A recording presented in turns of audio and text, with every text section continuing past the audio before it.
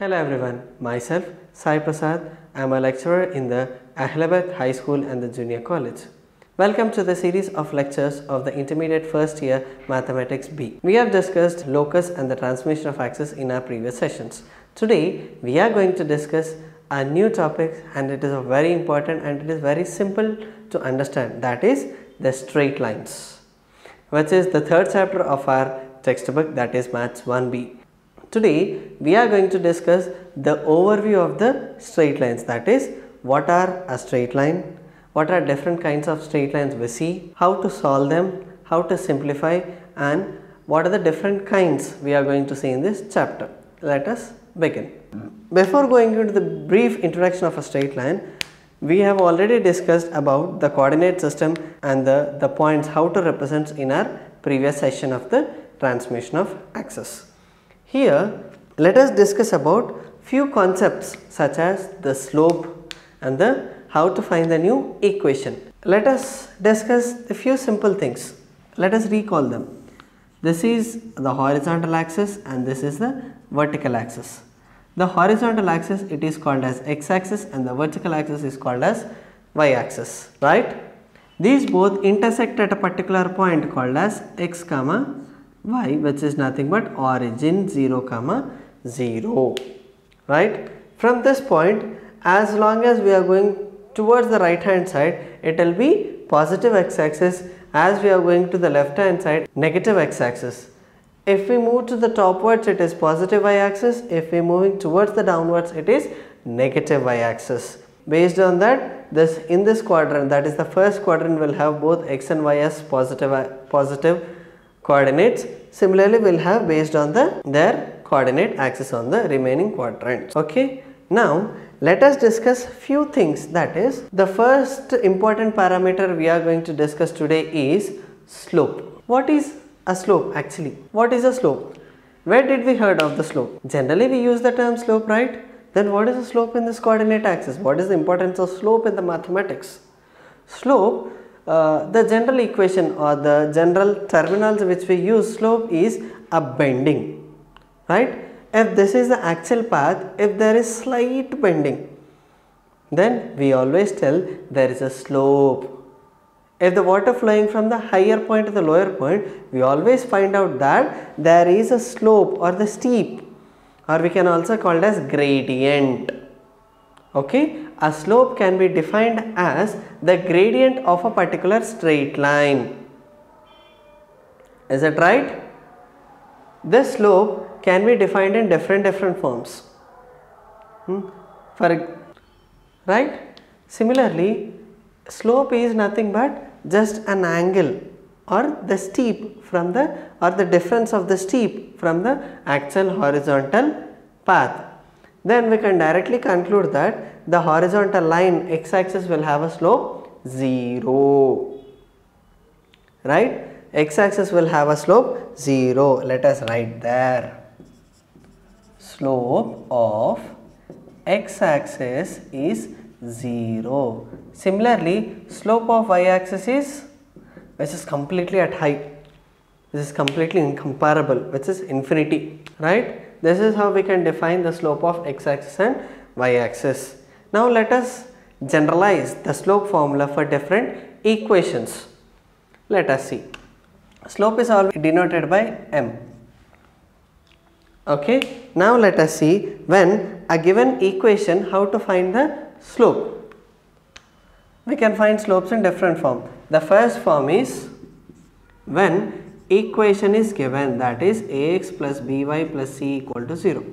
If this is the equation given, how to find the slope? That is, slope m is equal to negative of coefficient of x variable by coefficient of y, or simply can be written as minus a by b. Clear? Minus x ka coefficient, that is x coefficient is a and y coefficient is b, that is slope can be defined as minus a by b for when a equation is given in the form of ax plus by plus c equal to 0. Okay. Similarly, when 2 points are given, right? Even there are 2 points, we can form an equation or we can form a straight line. If 2 points are given, then slope is always given by difference of y coordinates by difference of x coordinates. Okay, that is nothing but y2 minus y1 by x2 minus x1. And the third one is the most simplest thing, when the angle is given. What is this angle? When if a straight line, if this is a straight line which is making an angle theta with the positive x-axis in the anti-clockwise direction. Okay, once again let me repeat. If an angle theta is given which is making an angle theta with the positive x-axis in the anti-clockwise direction, then the slope can be written as tangent of that particular angle. Is it clear? These are the three different formulas to find the slope. This is when for the given equation we can find the slope as minus a by b. If 2 points are given, we can find the slope as the ratio of difference of their coordinates, that is y2 minus y1 by x2 minus x1. And if the angle theta is made with a positive x-axis in the anti-clockwise direction, then slope can be written as tangent of theta, simply tan theta. Okay. Similarly, what happens if the two lines are parallel, right? If two lines are parallel, obviously this will make the same angle with the x-axis, this will also make the same angle with the x-axis. What happens? Let us assume this. Here also it is making an angle theta, here is also making angle theta, then tan theta will be same. Then we can conclude that the slopes are equal for two parallel lines. Okay, if the lines L1 is parallel to L2, let us assume this is L1 and this is L2. The slope of L1 is M1, the slope of L2 is M2. Then their slopes are equal, right? Similarly, what happens if these two lines are perpendicular? Okay, what happens if these two lines are perpendicular? Then if two lines are perpendicular, then the product of slopes is equal to -1.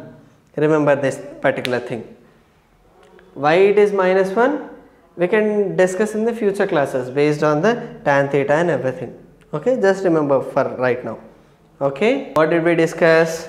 If two lines are parallel, their slopes are equal. If two lines are perpendicular, then the product of their slopes is equal to -1. Is it okay? From this we can find the slopes of different equations when different conditions or the different given conditions. Okay. Similarly, we can also discuss few things such as collinearity. When a given 3 points are said to be collinear, we have discussed different methods in the previous classes. Here we can make that if this line ka slope is equal to this line ka slope, or else we can write it as ABC. Okay, if the slope of AB is equal to slope of AC, okay, then we can conclude that both 3 points are collinear. Okay, see here, AC is a line, right? AB is also line. For example, if AB is going in this way and AC is moving in this way, even if we after finding this slope of AB and slope of AC, will this be equal? Obviously no. In this condition they will be equal. It clearly tells that if slope of AB equal to slope of AC, then the points A, B and C are collinear. Collinear is they lie on the same line. Okay. Now let us discuss with a few problems based on this formula. Okay, let's start. Now let us discuss few examples on our slope. See here, it is very clearly written that find the slope of a line joining these 2 points. Okay, this is the first point, this is the second point. What is the slope formula when 2 points are given? That is y2 minus y1 by x2 minus x1. Here these points are x1, y1, this is x2, y2. Let us write it x1, y1, x2, y2. Let us substitute in that. y2 minus y1, that is 5 minus 8 by x2 minus x1. 10 minus of minus 3 is plus 3. 5 minus 8 is minus 3 by 13. This is the slope when the 2 points are given. Is it okay? Now let us find. Let us take one more example where he directly gave the slope. He is asking us to find one variable which is not given, that is x. What is slope given? 2. What is the formula of slope? y2 minus y1 by x2 minus x1, that is 3 minus 2 by x, 3 minus 5 by x minus 2, that is equal to 2. Is it right? y2 minus y1 by x2 minus x1, that is 3 minus 5 by x minus 2. Let us simplify this. What is 3 minus 5? Minus 2 by x minus 2 equal to 2. Minus 2 is equal to 2x minus 4. If we simplify, we will get 2x is equal to 2, x is equal to 1. Right? This minus 4 will come this side, it becomes plus 4. 4 minus 2 is 2. If 2x is equal to 2, x is equal to 1. That is the value of x when slope is given as 2 in that equation, in that question. Let us take next solution. What is the question given here? We have to find the value of y if the line joining these 2 points, okay, this is the first line, is parallel to the line joining to the next 2 points. Let us assume if this is the first line A and B, the slope is m1, and this is the second line CD, its slope is m2. What happens if 2 lines are parallel about the slopes? Their slopes are equal. Let us see. What is m1? That is the slope of first 2 points. What is that? 7 minus y by 2 minus 3. 7 minus y by 2 minus 3, that is equal to 7 minus y by minus 1. Right? That is slope m1. Similarly, what is slope m2? The difference between these two, 6 minus 4 by 0 plus 1, that is 2 by 1, that is equal to 2. Yes, given that both are parallel, obviously their slopes are equal. Even both are parallel, therefore slopes are equal. Let us equate these both. 7 minus y by minus 1 equal to 2. Send this minus 1 that side, you will get 7 minus y is equal to minus 2. Send this y that side, bring that to this side. 7 plus 2 is 9, y is equal to 9. This is how we find the variables when the given slopes are either parallel or slope value is given. Similarly, they may ask you the question like if these both are perpendicular. Just similarly we have found this m1 and m2. Just the condition is m1 into m2 is equal to minus 1. We have to substitute in that. Therefore, by simplifying we can get the value of y. Okay. Let us go to next. Already we have discussed that if 3 points are collinear, then what is the condition? Then the slopes of AC is equal to slope of AB or BC. Make sure that don't write AB and BC. They may not seem. Better to write one should be AC and one should be either AB or BC. Then only we can equate it. Let us find AB and BC. Let us find AC and BC. Okay, let us see. Slope of AC. This is A, B and C. What is slope of AC? y2 minus y1 by x2 minus x1, that is minus 5 minus 11 by minus 3 minus 1, that is minus 16 by minus 4, which is 4. Let us assume it to be m1. Okay, is it clear? Then next we have to find the slope of either AB or BC. Let us find for BC. Slope of BC, that is B to C, minus 5 minus 15 by minus 3 minus 2 minus 20 by minus 5. 5 ones are 5, 4s are minus minus cancel, will get slope of BC as 4. Are these both equal?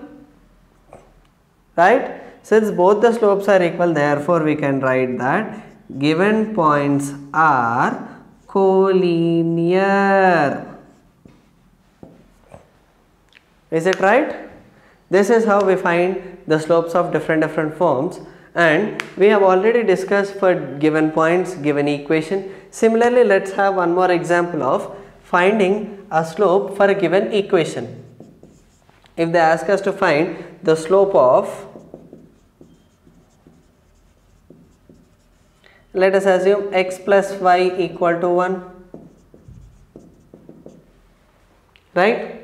What is the slope formula we have discussed? Negative x minus of x coefficient by y coefficient. Simply, what is x coefficient here?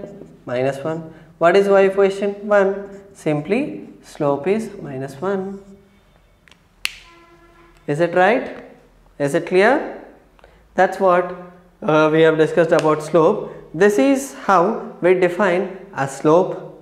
We solve for the slope. We find different conditions when the slopes are parallel, slopes are perpendicular, and when the slope value is given, or we can find the condition for 3 points when they are collinear. Okay, this is how we'll find the slope. Let us discuss how to find the equation, how to solve the equation based on slope in the next session. Thank you.